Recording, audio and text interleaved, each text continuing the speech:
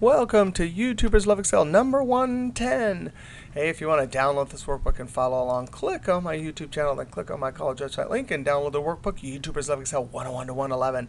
This YouTuber wanted to see how to add a form scroll bar. So I've set up a little pension. Here's some pension variables, pension interest rate growth, and then a chart. And what we're going to do is we're going to add a scroll bar that'll move up and down the interest rate. Now, in 2007, in order to get to the Forms toolbar to add a scroll bar, you have to add a developer ribbon. So you have to go to Orb, and then all the way down the bottom, it's off the screen, there's Excel Options. Click that, and under Popular, you say Show Developer tab and Ribbon. 2003, you have to show the Forms toolbar. Right-click. There's notes up here of how to do that, notes and all sheets, but the Forms toolbar. All right, let's see. Let's go to Developer, Insert, and these are forms. We're going to find the scroll bar and click once. Boop. And notice it's a little crosshair. I'm going to click and hold it and drag.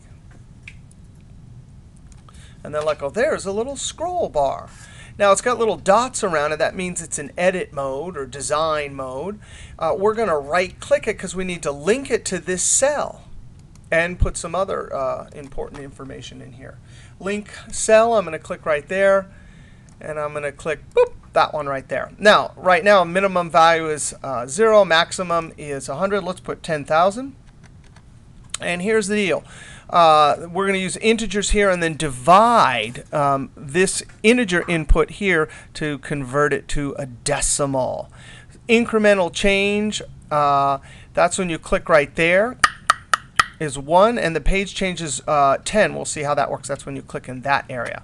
Let's click OK. Click over here, and we can click. See how it's putting a number 7 there? And when we click here, 17, 27, 37. Now, we need to build a little formula here. Equals this cell right here divided by 10,000. There's 3.21. You can see already everything's come to life. Now we can click like this. Or click this arrow right here. Or click and drag. You can see all the numbers move here. So we're going to assume 9.26. And now I move the chart over here, and you can see that as you move it, the chart changes.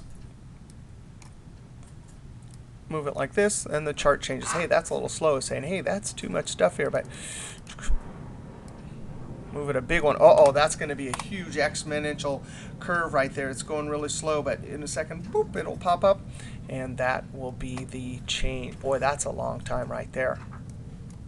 Oh, there it is. Ooh, look at that. I wish I had that interest rate right there. That would be ridiculous. All right, that's how to add a form scroll bar. We'll see you next trick.